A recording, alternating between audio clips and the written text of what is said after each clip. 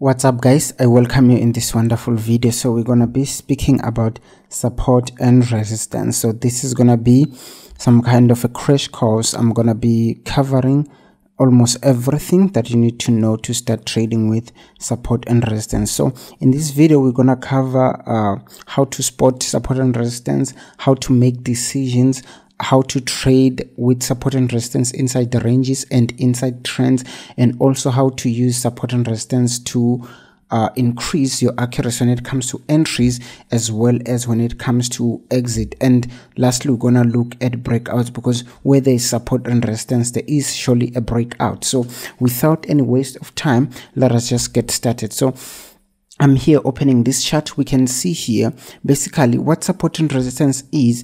It is the turning points of the price, or where the price makes a turn. For an example here, we can see that initially the price was going up and then it made a turn to go all the way down. So for the fact that the price turned here, makes this area important, and this area, it is called the area of resistance. Why? Because that's where the buyers were being resisted when they were trying to push the price all the way up. And then another turning point, it is usually where price turns and goes all the way up.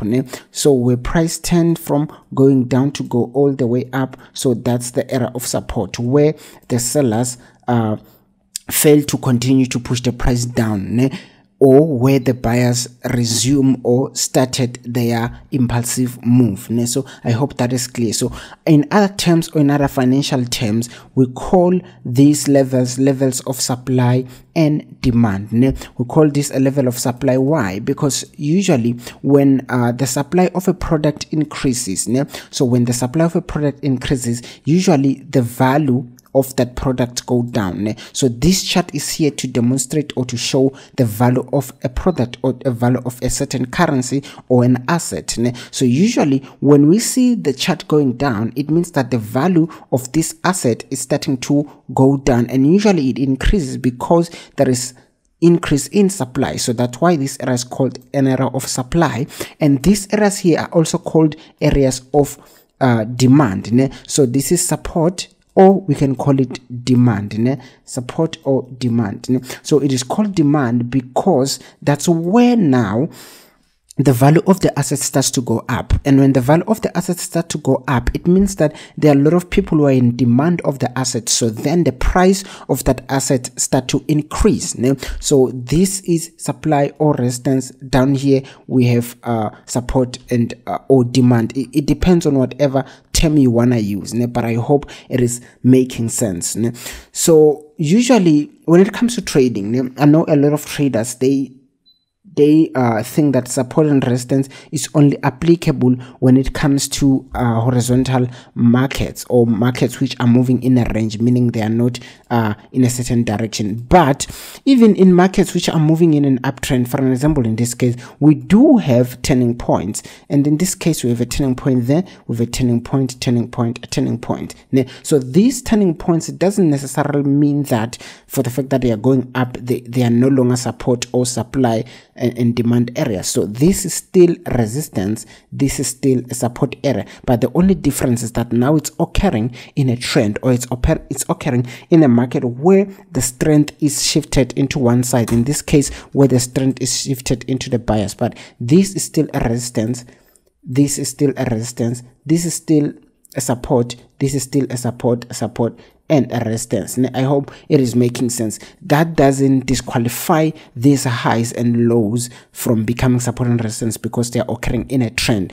So this is going to help you a lot in your trading, because the way you trade in a trend like this, you apply the same principles that you're gonna be applying when you're trading in a horizontal market like this. I hope it is making sense. So when you spot support and resistance, you look at highs and lows of the market. Then the question is, okay, I want to spot a resistance or a support. Which one is the resistance? Because I have a lot of highs, I have a lot of low. For an example here, I have a low, I have a low, I have a low, I have a high, a high, a high, a low, a low, a low, another high, and another low, another high there. Which one is a resistance This is also a resistance, that this is also a resistance. So which one is a true resistance or an important resistance or important support?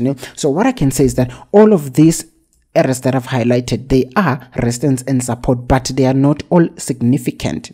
And as a trader, you shouldn't pay attention into all of these highlighted points. You shouldn't pay attention into them thinking that, okay, you're going to treat them as main support or a main resistance. All these points, they do tell you something, but if you're going to focus into all of them, you're going to be confused, because you will see this as a resistance and you'll think that, okay, price is going to go down, and price, it goes down for a few moves and then start to go against you. And it's so very difficult to make money in very small moves. That's why when you focus or when you trade with support and resistance, it is very, very important to only focus on the key levels. Then the question is, what are the key levels, or which are the key levels, and how do you see a key level?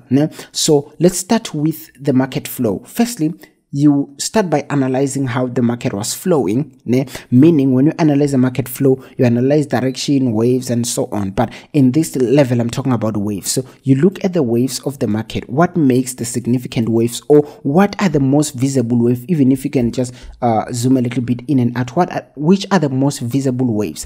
So I'm gonna point out. I'm gonna start there. Maybe let me start where the chart starts. We have a wave going down there. We have another wave going up. You can, okay, let me not combine them for now so that you don't get confused. You have another wave going down. I'm not going to point it there. I'm going to tell you why. We have another one going up, and then we have another one going like that. So you basically pay attention to the most visible waves. For an example, you look at you draw like a line of an intrinsic value to get a wave. A line of an intrinsic value, you connect the high with the most visible low. For an example here, in this case, why didn't we say this is also a low, this is a high, this is a low, this is a high, and this is a low? The problem is that here, this move is not that much significant. Because the opposing move didn't even give us a high which is higher than that one. So it's actually part of this huge downward move. So because you don't have a high here, it's part of the downward move. I hope that is making sense. And even same thing applies here. It's part of one wave. Don't confuse yourself and say, okay, I'm gonna focus into all this minor thing. It's not gonna work for you. So you combine the waves like this, and then by combining the waves, you're gonna know what is a significant support and what is a significant resistance. It's a major turning point. And what is a major turning point? Let me go to that next point. A major turning point, for an example here, we are in some kind of a straight move. Let me just draw and extend it like that. We're in some kind of a straight move. A major turning point in a ranging market or a straight moving market, it is usually almost the same size as the previous one. For an example here, with this one going up, with the next one going down, with the following one going up again. So you can see the size of these waves, that they are usually the same. They're usually the same size in a range. That's also applicable in some kind of a trend, but in a trend, the only difference is that usually the corrective is half of the impulsive. So here you can see that these waves, they are almost at the same size, and that's what helps you not to get confused. You will not, for an example, you will not confuse this as an impulsive move or as a very big wave. You will not confuse this as a very big wave. Why? Because it is not compared to the previous ones. And then if you can't confuse this as a big wave, you cannot confuse this area as a significant resistance. You cannot confuse even this area as a significant support. I hope that is making sense in terms of how do you identify a major or a key level. You identify it by looking at the waves. How big are the waves, or how is the market flowing? And then you analyze those waves. Where those waves end, that's a very, very key level, or that's an important area of support or resistance. I hope that is making sense. Then when it comes to making decisions as a trader, you don't just go on and because a lot of people, they say when the market is on a a high, or meaning on a resistance, you should be looking for selling opportunities. When it's on a low or a support, you should be looking for buying opportunities. That's the theory. That should be selling here, you should be buying down here, so that you're gonna make money. But then the question is, how do I know if the price is really going to continue to flow in the way that it was flowing? Because if you can see here, it's not every time where the price is moving in a range. Sometimes the range gets broken, sometimes the market moves in a trend. If you can look at this, you can see that the market, it moves in a trend, it moves in a range. There's a range here, there's a trend, meaning the range or the horizontal move is always broken in some point in time. Then the question is, how do you know if I should enter here and the market is not gonna go against you? First point that I'm gonna make is that when you are entering or when you are trading with support and resistance in a range, now we're gonna go to trends. Now for now I'm talking about a range. When you're trading with support and resistance in a range, one thing that you should pay attention into, it is a multiple touched level. You shouldn't just execute from a level which comes from nowhere. A level should be touched multiple times. I will make an example. We can see, sorry about erasing and drawing again, I want to make sure that it's clear. We can see here the market has been moving down and so on, and then a trader can say, okay, I will start buying here. The question is, how would you know that this is a support? The answer is, you will never know until this level is tested again. So you only have this level, but with this level standing alone, it doesn't qualify it as a significant support, or as a support that you should trade. This level is only qualified as a significant support only when price comes back to it. Make that point very, very important in your mind.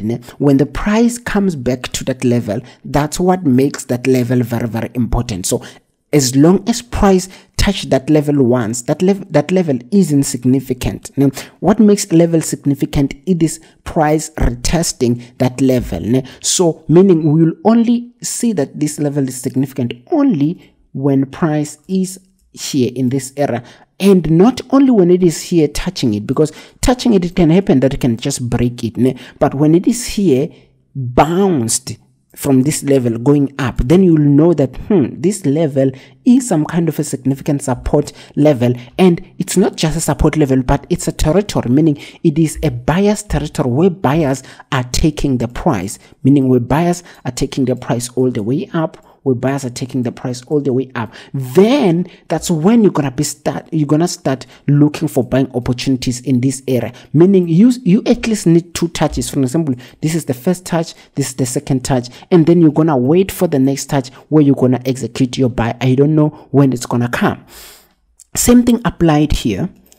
We had a very, very important area here. Price is slowing down, and then it started to slow down here, and then it aggressively went down. This area is very, very important because where can I erase? Let me just use Control Z. This area is very important because of how the price started going down. You can see that these are very, very huge candles. Let me just zoom. These are very, very huge candles, and it started going down aggressively from nowhere. That's what makes that area there very, very important, because it's where the sellers took the price. It's where the sellers took the price aggressively and went down. And then when price comes back and touches that area, let's just put it up there. When price came back and touched this area again for the second time, then you know as a trader that, okay, this is some kind of an important level, which marks it as a very, very significant resistance level. And then when it becomes a significant resistance level, that means that now it's time to wait for a next touch. If you can count with 1, with 2, meaning the first touch, the second touch, and then you wait for your third touch, that's why you're going to be executing selling trades, and which is this area here, which is your third touch. That's why you're going to be executing selling trade. Pay attention that you haven't even started buying yet, because you haven't received your third touch on the lower side or on the support side. You've only received your third touch on the upper side. I hope that is making sense. And when you begin to enter your trades, you don't just enter because a level is touched. You don't just enter because a level is touched. You enter because of of a confirmation that now the market is about to go to that direction that you want to enter your trade. For an example, the method that I mainly use when I'm entering from a support or from a resistance level is to look at the previous wave.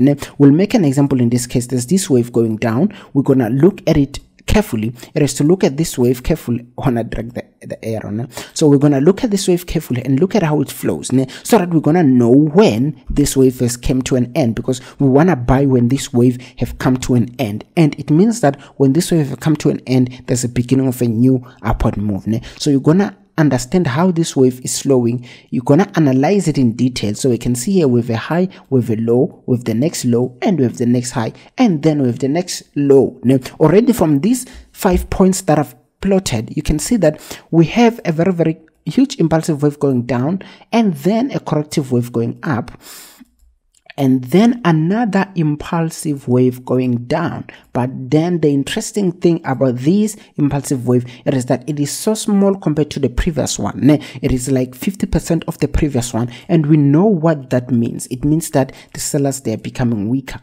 If we see a wave becoming smaller and smaller, it basically means that the sellers are becoming weaker. And when the sellers are becoming weaker, it means that the buyers, they are now becoming stronger. So this is the first signal, or this is the first pointer which you should pay attention into. And then after you've received this kind of a signal, you wait again for the next corrective wave to see how it plays out. Let me just zoom a little bit.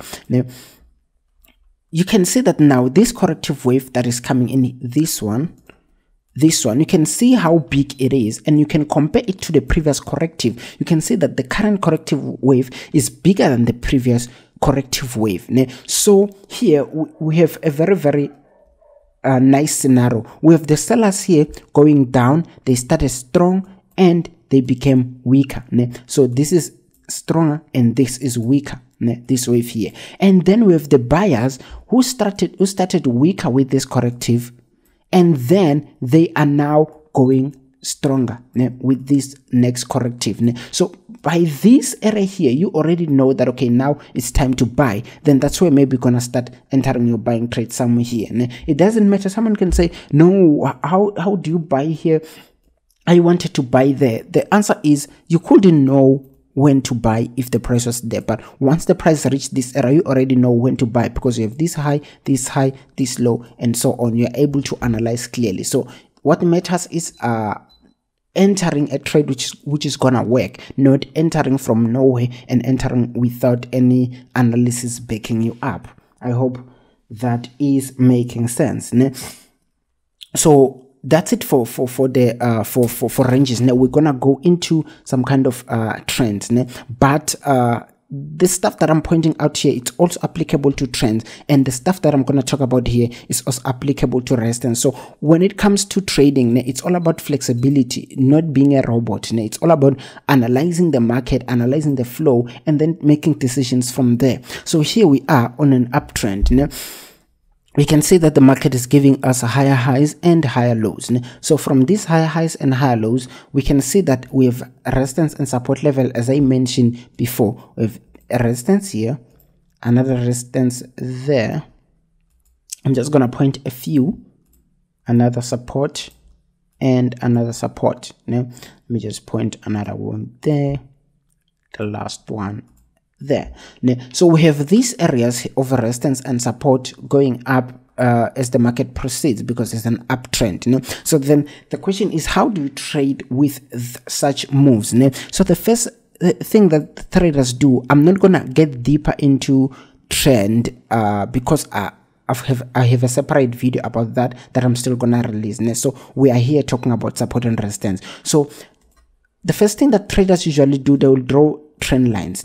So these trend lines, they are the same as the lines that I was drawing here, meaning they are the same as these, they are the same as this. The difference is that they are now going in a certain direction. So they usually draw trend lines, and when you draw trend lines, you wait for price to touch this area just as it did on that support or on that ranging market. That's why I said this stuff is applicable in every scenario. So you wait for price to touch this area, and when price touches this area, you don't necessarily make a decision from there.